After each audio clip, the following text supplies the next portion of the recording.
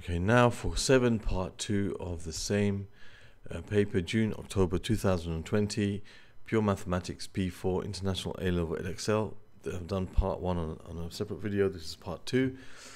This question here is telling us to integrate this expression. It's a general indefinite integral, and we have to integrate this. Now, this is a typical type of question where we have to split this into separate fractions. Because you have a product of linear factors in the denominator, so we can split this into separate fractions and then we can integrate. However, we have to be very careful that we check to see first whether it's an improper fraction or a proper fraction. If it's a proper fraction, we can go ahead straight away. If it's an improper fraction, we have to realize that it splits up in a slightly different way because you're going to have a whole number part. Now, this is an improper fraction because the numerator has an order which is the same as the order of the denominator. If the order of the numerator is either the same or greater than the order of the denominator, then it will be an improper fraction.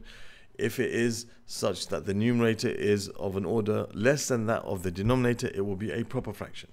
So this is an improper fraction because the numerator has the same order as the denominator. This is a quadratic and this is also a quadratic. If you expand it, you'll get x squared as your highest power.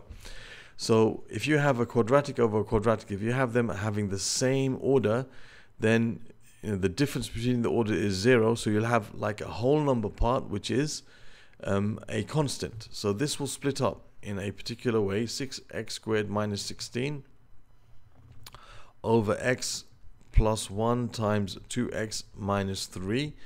If it was a proper fraction, you would just have a over x plus 1 plus b over 2x minus 3.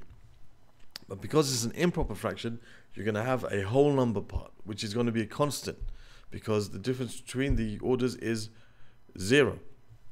So you're going to have a plus, and then you're going to have a constant over the first denominator here, plus another constant which you're going to call c over the second one. Okay, so that's how this splits up as an improper fraction. It's very important for you to realize that. Okay, if this was, if the difference between them was of order 1, for example, if this was a cubic and this was a quadratic, then you'd have ax plus b as your whole number part, and then c over x plus 1 plus d over 2x minus 3. So it's important for you to realize that the difference between the orders determines what the whole number is going to be. Okay, if it's the same order, it's a constant. If its difference is 1, it will be linear, ax plus b. If the difference is 2, it will be quadratic, ax squared plus bx plus c, and then you'll have your, the other letters and splitting up the denominator like this. Now what we're going to do is we're going to multiply both sides of the equation by x plus 1 times 2x minus 3. On this side, you'll be left with 6x squared minus 16. On this side, you'll be left with a times x plus 1 times 2x minus 3. Plus b times, well, the x plus 1 part will cancel out, leaving you with 2x minus 3, and plus c times, in this case, the 2x minus 3 will cancel out, leaving you with x plus 1. Now, we can use a variety of methods to try to find what a, b, and c is. For a, it's probably easy to compare the coefficients of x squared. So on this side, you got 6. On this side, you're going to have a times 2x squared. That will be the only x squared terms. That will be 2a. So therefore we can say a is equal to 3. To find what b and c are, probably the easiest way is substitute x equals minus 1. That will cause this and this to cancel out, and that will leave us with b. So if you put minus 1 in here, that's 6 times minus 1, which is 6 minus 16 is equal to, and if I put minus 1 in here, this cancels out.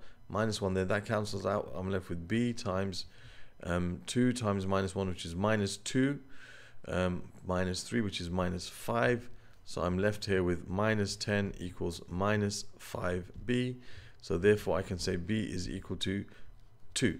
So a is 3 and b is 2. Now we've got to find what c is. To find what c is, we can compare the coefficients, for example, or the constants.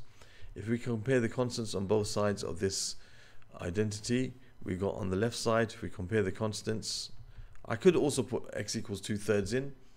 It'll probably be okay, but I think it'll be easy to compare the constants. On this side, we got minus 16 And here we got a times minus 3 minus 3a. Here we got minus 3b. And here we got plus c. So I can just put the value of a and b in here. So I have minus 16 equals minus 3 times a, which is 3, minus 3 times b, which is 2, plus c. So this gives me minus 16 equals minus 9 minus 6 plus c. So you have minus 16 equals minus 15 plus c. So c is equal to minus 16 plus 15, which is minus 1. So c is equal to minus 1. So we got c is equal to minus 1. So now we can replace a with 3. So we have our fraction, our original fraction, which is 6x squared minus 16 over x plus 1 times 2x minus 3 is equal to 3 plus 2 over x plus 1 and minus 1 over 2x minus 3. So now this is ready for us to integrate. Now I can integrate this. So I can take this and I can say the integral of 6x squared minus 16 over x plus 1 times 2x minus 3 with respect to x is the same thing as the integral of 3 plus 2 over x plus 1 minus 1 over 2x minus 3 integrated with respect to x. Now integrating this is going to give me 3x plus 2 times the ln of the modulus of x plus 1 and minus 1 times the ln of, let me just leave some space because I have to divide by the differential of what's inside the function. Here the differential of what's inside the function is 1, so no problem there, but here we're going to have something else. So ln of the modulus of 2x minus 3 divided by 2, because divided by the differential of 2x minus 3, so that's going to be a half plus c. Now, how did it tell us to express the answer? Okay, so the way that they have told us to express the answer, it's perfectly fine for me to leave my answer like this. I don't have to do anything more than this. If I want to, I could make it slightly simpler. I could combine these lns together if I want to, but it doesn't tell me to do that, so it's fine. So if I left it like this, it's okay. I could also wrote as ln of the modulus of x plus 1 squared minus the ln the modulus of 2x minus 3 to the power of a half plus c, and then I could write this as ln 3x plus the ln of the modulus of x plus 1 squared divided by 2x minus 3 to the power of a half plus c. I could write my answer like that if I wish to, and that's perfectly fine, but leaving it like this because the question didn't state any particular form, leaving it like this is perfectly acceptable, and that's probably better in case you make a mistake, you know, when you go further on from this. Okay, so that's the answer to part 2 of question number 7, and I think that's the end of question number 7. Yes, that's the end of question number 7. Okay, so there we have it. This is integration using partial fractions, and other questions to do with integration using partial fractions can be found on this playlist. On this playlist you find other questions which are related to the questions on this paper. So other questions from this paper you can find in the playlist that should appear over here. You can subscribe to my channel clicking on this link, and on the top of the page you'll find a card which takes you to another P4 paper you might want to watch. Thank you for watching, and see you soon.